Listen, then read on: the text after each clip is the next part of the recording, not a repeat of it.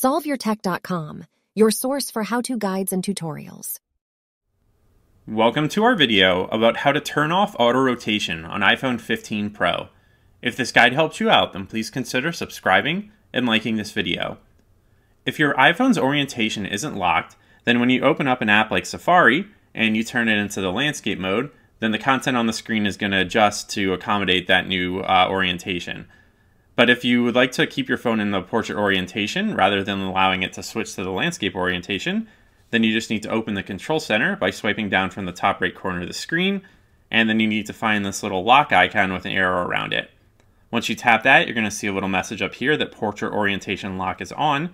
So if you go back into Safari and you turn it to the landscape orientation, it's going to stay in portrait orientation.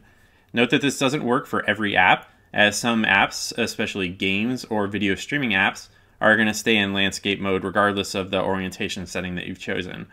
But for many apps like Mail, Safari, and other similar things, you're going to find that your phone stays in portrait orientation mode until you choose to turn it back off.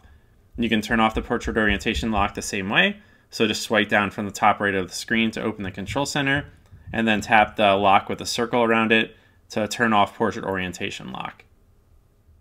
Make sure to like this video and subscribe to our channel to see more tech guides like this one. For additional information on this topic and to read the entire article, click the link in the description to visit SolveYourTech.com.